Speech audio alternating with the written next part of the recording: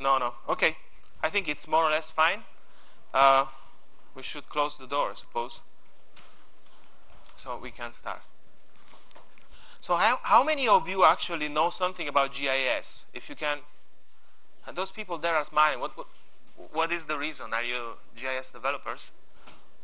No, no, no, behind you. I mean, the two back. So today we're gonna introduce this topic, and then see some of the open source technologies that we can use for our GIS projects. I'm not going to speak about the state of the art of GIS at all today, which is actually software by Esri. Some of you might have heard about this. We're not going to talk about that because we are going to focus on open source and what is freely available and that we can use and download freely from the internet. So let's start with the definition. Many of you here are already from IT background, so I might go a little bit faster than I normally would if you weren't. But I want to introduce some of these definitions. If you know them already, it's good just for taking a look at these things again. What is an information system? It is an organized set of procedures, human and material resources used to gather, store, process, and communicate information for a set goal or scope. I mean, an information system doesn't have to be a computer, as you imagine. An information system can be anything that you can use to gather, store, and process information. Now, we're going to speak a lot about spatial data. If you don't know what spatial data is, this is a very simple introduction. As you can see here, we will see Mr. Aronoff very often because he's one of the people who was pivotal in the developing of definitions in the GIS world. A geographical referenced data or spatial data is any data that can be represented by a point, a line, or a polygon, as you can see there. And we have a set of coordinates here. We have a point, a line, or a polygon. This is actually spatial data. Simple as this. Then we have very often these two, in GIS we have very often these two definitions. We have georeferenced information, geospatial information. The difference is it's very, very subtle, and generally they are used as synonyms. I mean, there are some books which make no difference. Every document, georeferenced information is every document or event referred to a particular portion of Earth's surface. This is what we call georeferenced information. Geospatial information is every document or event, as you can see it's the same, that is also represented from a cartographic point of view. So generally you speak about geospatial information in association with a cartographic point of view. And as you can see, it's a very, very, very similar. We might use them both depending on how we prefer. Then, okay, we have seen now what is spatial data. Now we can see some other definition. When we have spatial data, generally in a GIS system, still I didn't tell you what GIS is, but some of you know already the definition, but I'm waiting to keep up, to build the suspense. We have, together with spatial data, very often an attribute data. What is this? Together with a point or a line or a polygon, we add some information. In this case, for example, in this point, the information is 2, 1. This is the coordinates. But to this point, actually, we could have another kind of information. This could be a tree, or it could be a bench, and this could be a park. We're going to see this very, very soon. Then we have the representation. So how can we represent the spatial data either on the computer or simply on another system? We can represent it in object mode or image mode. This is mostly generally with computers only. So in object mode, individual spatial objects can be defined as point or line or polygons. In image mode, individual spatial objects can be defined as a set of contiguous cells, which are known as regions. Because, of course, when you have an image, this image is going to be taken by the computer and split in many little cells, and these cells will contain an attribute. If you take, for example, this, you could divide it in many little cells, and an attribute could be, for example, the color in a special point, in a specific point. Normally, we have representation of spatial data in layers. This is a set of layers. Normally, this is what you will find in GIS systems. You have orthophoto. This is a photo, for example, of the Earth. Then you have a parcel framework, ownership, tax, and part. This is an example, for example, of a GIS which can be used for some administrative purposes. It is a set of spatial data stacked on top of each other. So now we introduce spatial data. We introduce the attributes, so now we can answer finally this question. What is a geographic or a geospatial information system? So who knows a definition already? Who could give a definition of you? Are you shy? Or are you all shy? Okay, we have many definitions. It depends if we see it from a technological point of view or from an organizational point of view. Those of you who are interested in IT most probably will like more this definition. Those of you who are doing something which is administrative related, or I don't know, anything, even sociology, psychology, philosophy, any kind of other studies which are not strictly technical, could be interested in the definition I will give later. So from a technical point of view, it is a set of tools for collecting, storing, retrieving at will, transforming and displaying spatial data from the real world for a particular set of purposes. Mr. Aronoff, as usual, any manual, so it's not necessarily a computer, any manual or computer-based set of procedures to store and manipulate geographically referenced data. We know that geographical referenced data, we said it's a data which we can attach to a specific portion of Earth. So these are two definitions from the technical point of view. I want to stress the fact that it shouldn't be computer-based. It could be actually non-computer-based. From an organizational point of view, this is what makes, in my opinion, GIS very useful, and this is why it's gaining more and more momentum, especially in the last years, thanks to the development of technology. It is a decision support system involving the integration of spatially referenced data in a problem-solving environment. This is a definition given by Cohen in 1988. So basically what we have, it is a system that helps us to take well-informed decisions. So this is why we use it. So we can sum up everything that we said. We can define GIS as a structure constituted by a powerful set of instruments and technologies committed to acquire, store, manage, transform, analyze, and visualize georeferenced spatial data. The scope of a GIS is to help us analyze spatially referenced data and make well-informed decisions. So this is why it could be useful, whatever your business is, whatever you're doing as a work, this is why GIS could be useful for you.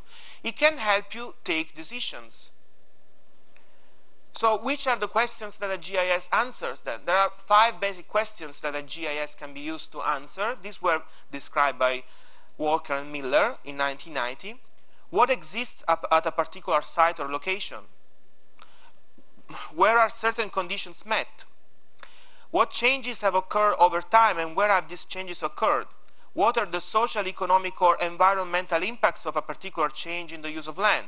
What will happen if the existing land use for a particular site is altered to another type of use? You can see that you have a lot of possible applications for this.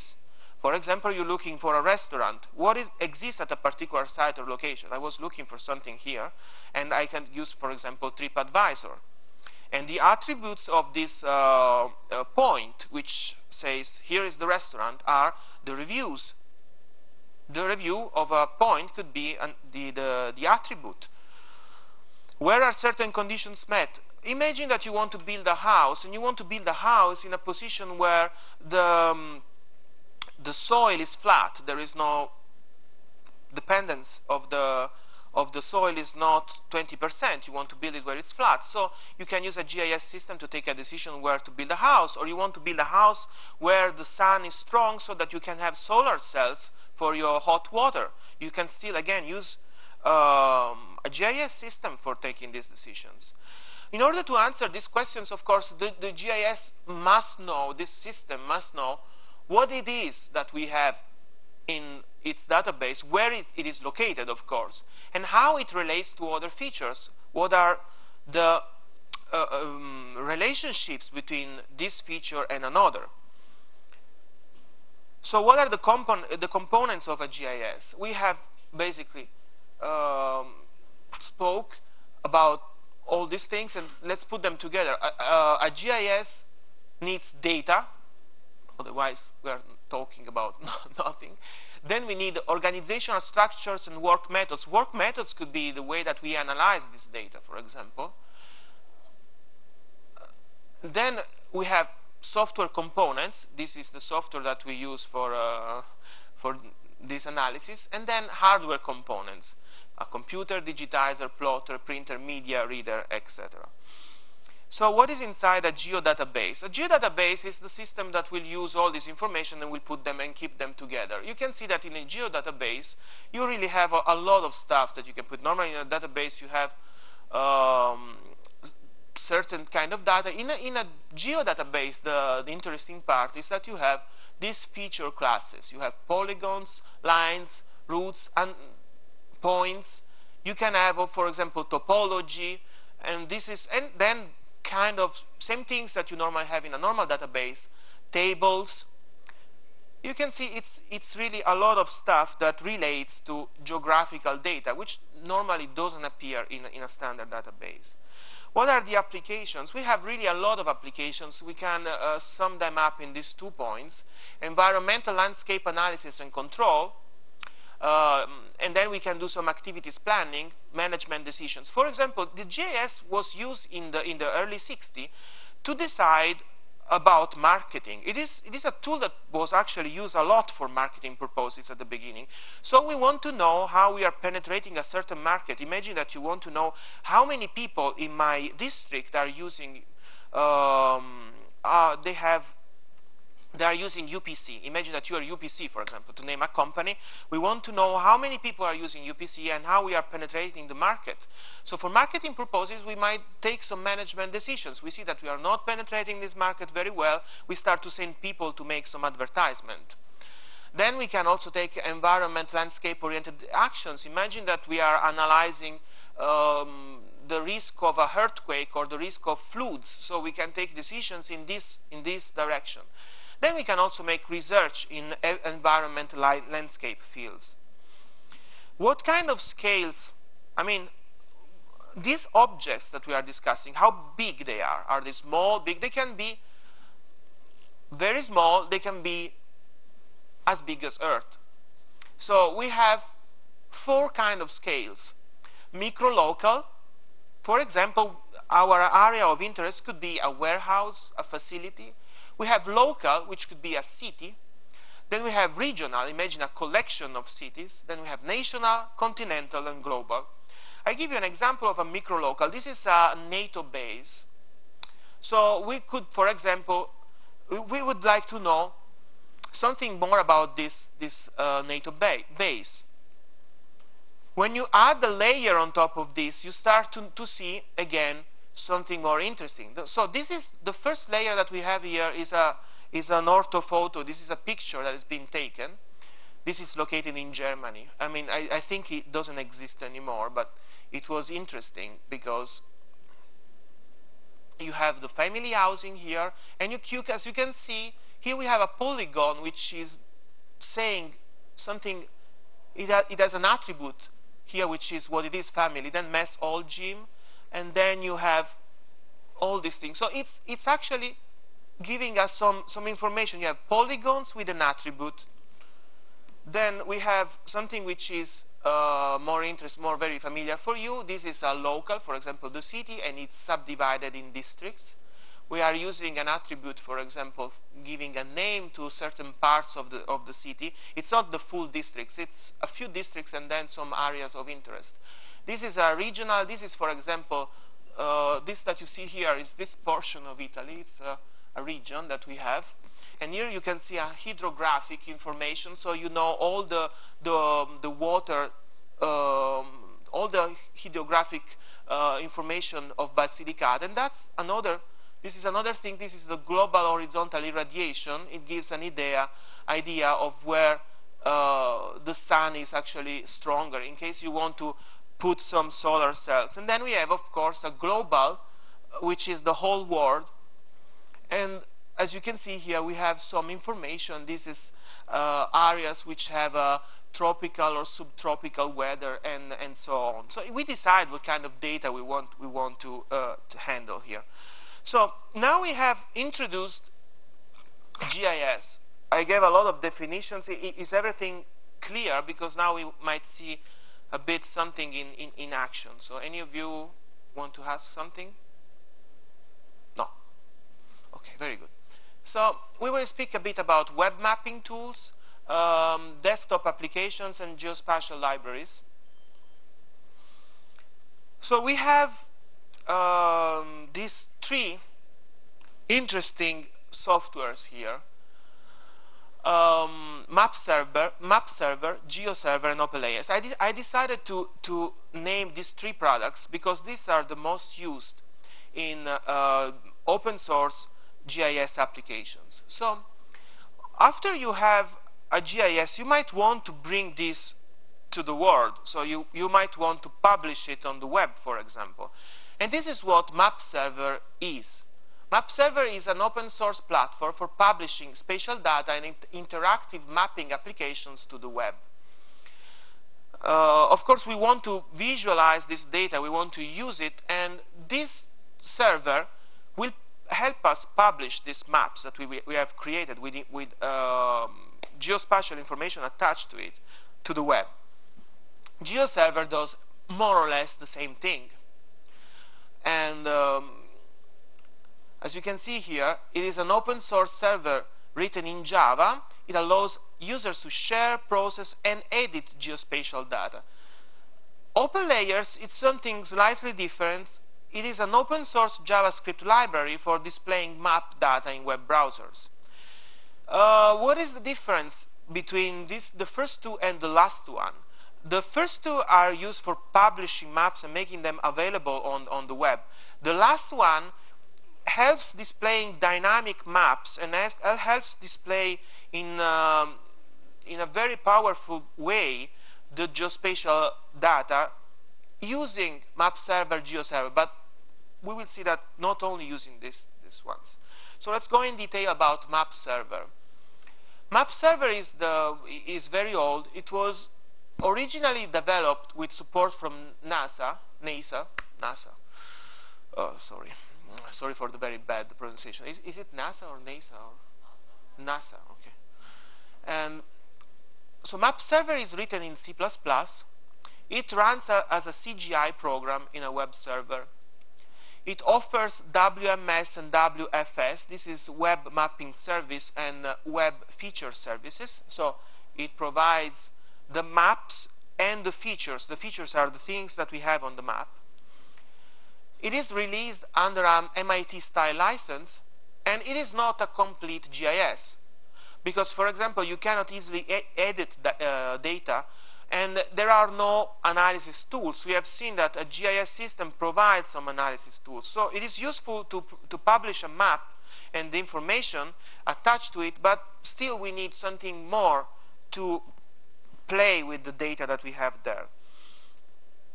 GeoServer is instead written in Java. So you see that the first difference is one is written in C++, the other one is written in Java, and it can run as a Java applet. It offers also, there I made a mistake, also offers WMS, WFS services. It is released under a different license. It allows users to share, process, and edit geospatial data and display dynamic maps. It is used by many organizations.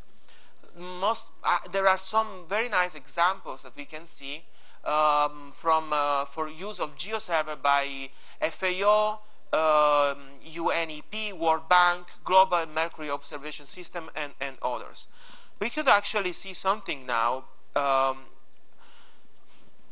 So if I save some of this stuff, and let's see, for example, what they did with GeoServer in FAO. So this is a GIS system which is actually running on the FAO web server, and it gives information about regional fishery and what are the governmental bodies depending on where you go. So let's say you want to know about a certain area. You want to know in EU what's going on there. So as you can see, we can move here, and we have a set of layers here on the right. And this set of layers will give us information about the area of competence, which are the members of this fishery body, which, as we say, it's EIFAAC, it's the European one.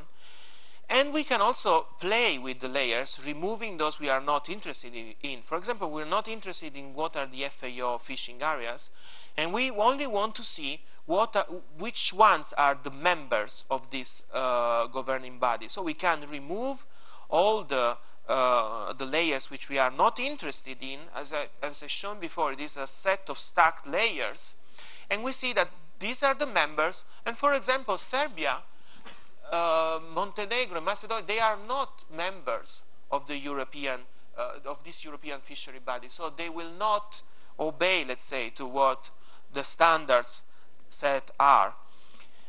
As you can see in this GIS system, we have the ability of zooming in, just like, I mean, for most of you, this is something which is not very special because you've seen it every day when you're using Google Maps, but what I'm trying to explain here is what is behind it, how it works, and what you can do with it. So this is an example of GeoServer plus open layers. Let's go on and let's return to where we were. So we were talking about GeoServer. Now we have also open layers. We were discussing about this one. This is an API for building web-based geographic applications similar to Google Maps and Bing Maps. There are no server-side dependencies. You don't need to install anything on your server. It is generally used in conjunction with Map Server, GeoServer, Google Maps, Bing Maps, etc. So basically what these open layers do is it is an API written in JavaScript that allows you to go and interface Map Server, GeoServer, something which is already available on the web. It could also be, for example, Google Earth. You want to use that one. This has advantages and some complications. Why you wouldn't want to use, for example, Google Maps in certain situations? Imagine that you are developing a system for your company, and it runs on an intranet. Well, there are some license limitations about Google Maps that say that you cannot use Google Maps on the intranet unless you pay a fee to Google. So in this case, for example, you might want to use Map Server or GeoServer depending on what is the budget that you have. We introduced now all these map serving applications. Now we're going to introduce some of the desktop applications that we have here. But before doing that, I still want to show some other examples to you. And if there is something that you are curious about, just, you know, ask. So I would like to show you another implementation. The one that we saw before was an implementation made with GeoServer and open layers. This is actually an implementation made with Map Server. And as you can see here, we have the wind atlas. This is Ireland, and we want to know some information about the wind. we can actually check where the wind is stronger. We can also switch between layers. Let's say we want to use a Google satellite map, or we want to use OpenStreetMap, which is we will see later. This is again an open source map. We have some other reference layers here. We want to see the counties of Ireland, and we want to know and see which areas are suffering the most in terms of the strength of the wind. So as you can see, this information can be useful for I don't know. Imagine that you want to organize a regatta, so you want to know from which place you might want to go with your boat, and so that you are sure that you will have some nice wind and you can sail very well.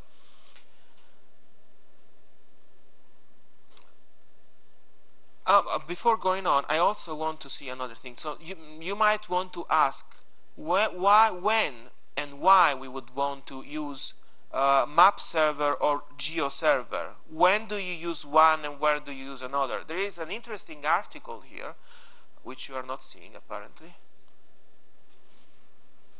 Why did it? Okay. I'm sorry, but okay. We're back to this. So when using one or the other, it is a matter of two things: speed and the rendering ability. GeoServer is normally much slower than map server because it's written in Java, and while map server is written in C++, so what you have is you have a compiled source code which generally gives a very good and speedy responsive output. So it is actually depends on whether you want to make some changes, what is the language of your knowledge. It depends on these things. In general, map server is the fastest of the two. So it depends if you have or not a requirement about speed. Now we are going to speak a bit about the desktop applications, and this has been already up for a while. So we are going to speak about QGIS. This is formerly known as Quantum GIS. This application is arguably the best GIS tool in the free and open source software community, which is called FOSS. It can visualize, manage, edit, analyze data, and compose printable maps. Because after you have done your analysis, you might want to make a printout of what you have done. Imagine that you want to show some information about, again, where the sun is the strongest, so that you might want to print a map and give it to your to someone who might want to build a house for, as I said, with the solar cells. So let's see how Quantum GIS looks like. So as you can see, first thing, we can create, edit, and visualize, analyze, and publish geospatial information with QGIS desktop. QGIS is made of several parts, and now what we are seeing here is really the desktop application. This is how normally a GIS application running on the desktop looks like. On top you have the layers. The layers are these layers one on top of each other, which contain some spatial data. Then you have browser for importing here this data, and then you can see here you have a whole set of tools for manipulating the polygons, the lines, the points, and with this application you actually build your GIS product. QGIS also incorporates a browser. This browser gives you an ability to check and see before opening files, whatever you have, but you can also see all the shape files. You can take a look and have a glimpse of what you have in your geodatabase. Then what is might be useful and interesting is that now QGIS also runs on Android. Some of you are Android developers, I'm pretty sure, and as you can see here, you can start to actually do GIS editing on an Android device. This is taken from a tablet. You have the same set of tools here, so you can have your maps and you can add your features. Then also we have a web client. After you have everything set in place, you can publish QGIS projects on the web using a client which is given by QGIS. Now there is another one. This is UDIG. UDIG is useful. It does more or less the same things of QGIS, but what this is most used for is for packaging your GIS product and selling it to somebody. At least this is what most people are doing with UDIG. You can personalize it. You can easily change everything. You can make it very, very like the way you like it. And then you can attach the geodatabase to it and distribute it. The goal is to provide a complete Java solution for desktop GIS data access, editing, and viewing. It is commonly used as a framework for building other GIS platforms and applications, such as, and then we have in this did with Quantum with UDIG applications like DIVA GIS and DEWS, Distant Early Warning System for Tsunamis. Okay, so for example, you have all the information that you might need about the risk in a certain area for tsunamis. You can package all this data that you put together, and then you can give it to the users. The users can do analysis on their own computer offline. They don't need to be online to do this analysis. This is an example. This is DIVA GIS. It has been made by the Centro Internacional de la Papa. Okay, this is the International Center of Potatoes. I know it's funny, but this is an international organization which actually exists and takes also your money because you are Austrian taxpayers, and Austria happily gives money to CGIAR, which gives money to this one, and these three, World Bank, FAO, and IFAD, contribute to CGIAR because these are main sponsors. So this is actually a tool for making an analytical mapping and data exploration for potato genetics. This is an area of South America, and as you can see here, you have some analysis. This is wrapped up in an application. This application is given to the people who have an interest of doing some potato genetics analysis. I think none of us is into potato genetics here. Are you? No. Okay. But this is useful for your own application. I would suggest you to take a look at UDIG. I think many of you can code in Java. How many of you can code in Java here? So this is an open source application. Of course, you can modify this to your own needs, and even make it more customize it, and then you can use it to sell your own GIS product to your customers. Then we are kind of reaching the end. I was told to speak about 50 minutes, so I calculated 40 minutes and then 10 minutes if we want to discuss a little bit what we have seen. So we are close to the end. Now, among geospatial resources that I would like to introduce, we have OpenStreetMap. OpenStreetMap is very interesting. This is a collaborative project to create a free editable map of the world.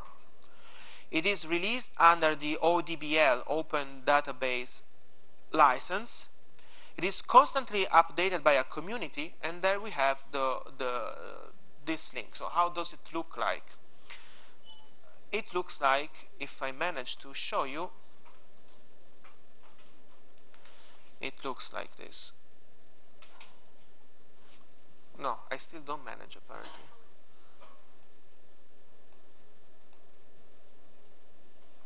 sorry, give me a second. So we go into, there is, okay. Before we can move to some examples, I will quit using PowerPoint, so I should be able to see the rest. We will see OpenStreetMap, but before moving forward, I would like you to write down possibly these two links, which could be interesting in case you want to know learn a little bit more about GIS. OSGeo, this is open source geo. This is a web site that includes all the possible information about open source projects about GIS.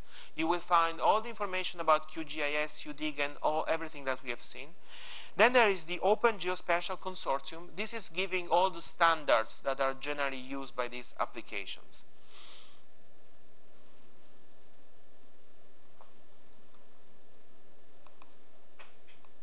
Okay, so let's take a look.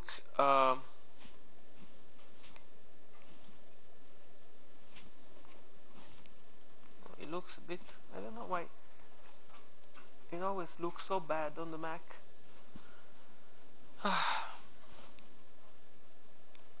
We have all this technology and then we cannot show properly. Okay. So let's take a look at OpenStreetMap. Let's see how it looks like. So this is OpenStreetMap. As you can see, again, it's been made by people. This map that you see here, it's a collaborative project and it's free. Why is it important that it's free?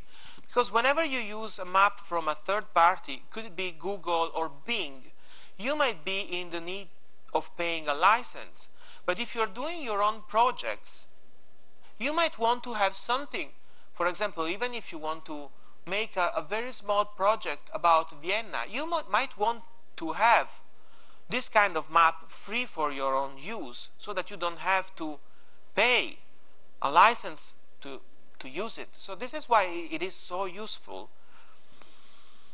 Another thing that we might want to check out, and this is part of this set of things that it's not showing. Okay, so I would like to show you open layers in action.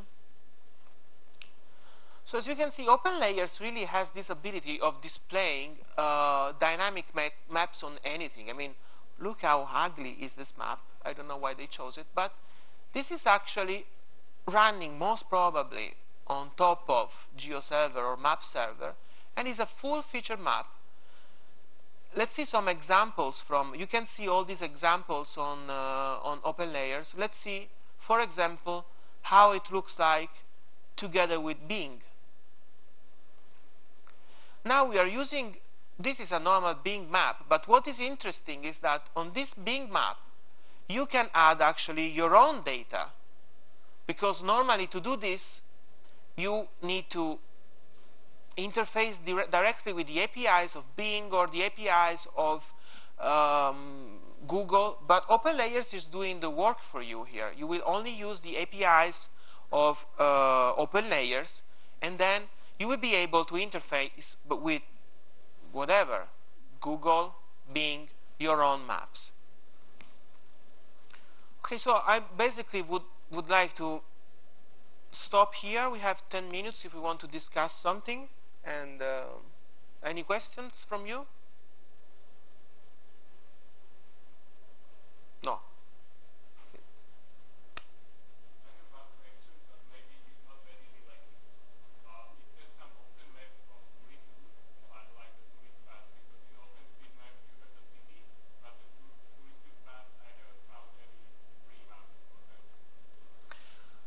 Well, I'm pretty sure that there is something, but if you want, you can do these things actually by yourself. The moment that you have a GPS, many of these GPS have an ability of tracking. You can go with the GPS and you can take, for example, a walk on the cycle. You can take your bike and go on the cycling road if this is what you want to have, and then you can create a path. Of course, if there is not such thing, you have to create it yourself. It's about, or you have to buy it. I mean, it's up to you to look for these things and buy them. These are collaborative projects. I'm sure that they were doing something on this regard. For example, a collaborative project was Waze, which wanted to substitute, for example, to be a free navigation system, and that was probably showing some of the paths. What you're talking about is point of interest, or you really wanted the paths, the touristic paths?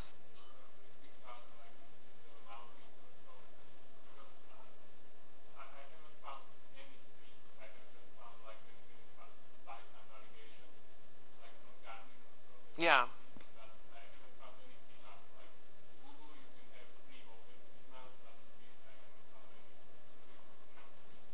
I don't know. You can. Oh, okay. So the question was if there is something like OpenStreetMap for touristic paths. I'm not aware of this, but I think that a touristic path is actually a very subjective thing, because what you might consider of touristic interest, I mean, in a collaborative project, let's say. Since this is OpenStreetMap is a collaborative project, imagine that people might like certain things or might to take some paths other than others. So it's generally there should be some commercial idea behind it and trying to sell some point of interest through, on the path. And this is actually what softwares like TomTom do. Some of hotels are point of interest on this map, and then but it's very subjective. You might find something, you might end up buying something. It depends. What are you planning to do? An application?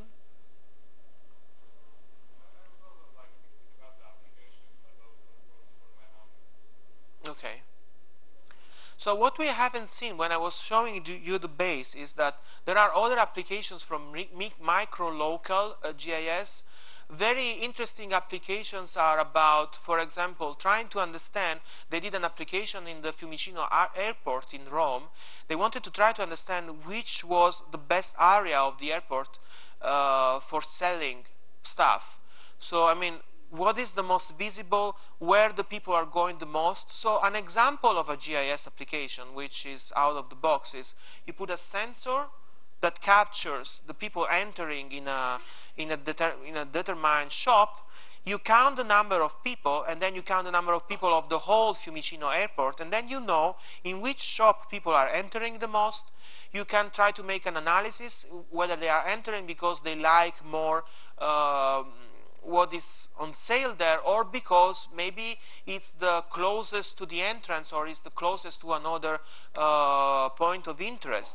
And then you can decide how much people should pay in terms of rent, depending on how many people can get inside. This is another application. We can go on with the questions. Something else? You didn't find it interesting? Okay. Well, yeah.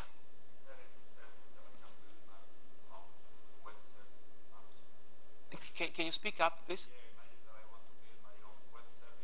Yes. Yeah.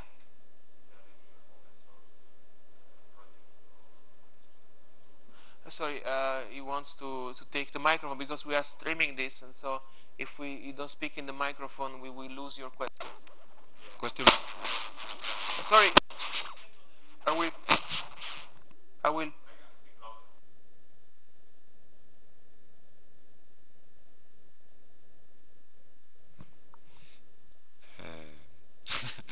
The question is if there is any kind of open project to build a web service with maps. I mean, for offline maps, I know that there are, or for PC applications or mobile phones, I know that there are projects that you can take basically open maps from OpenStreetMaps and embed those maps in your application. But do you know of any service to do the same with web services, not with applications?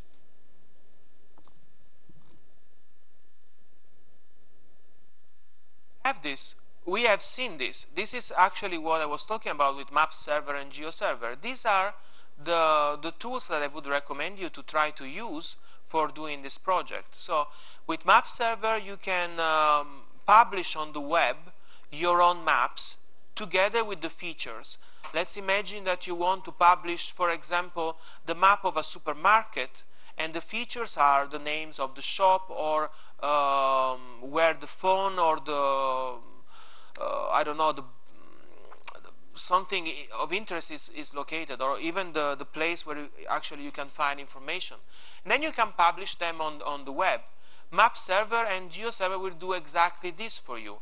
If you want, before the normal workflow that you should use for doing this, you have to use some kind of desktop application like QGIS. You create everything, and then when you are ready, you will publish this map on the web. Then at this point, what you have on the web is simply a map, but you would like to make some, to give people some tools to analyze this map, and that's where open layers might come into the picture, because with open layers, then you have an ability of creating a user interface and have also people do some analysis on this information. So yeah. This is the normal workflow that you should use for this project. But you should start from the desktop application, creating your own map. You can take it from Google. Then you don't need, of course, to incorporate it into, you can simply load it when you have Map Server running. Or you might want to use OpenStreetMap. There are also downloadable maps. And once you include this, then you can publish everything together with your layers. And they can include, I mean, layers can be raster maps, they can be vectors, or else. Okay, any other question?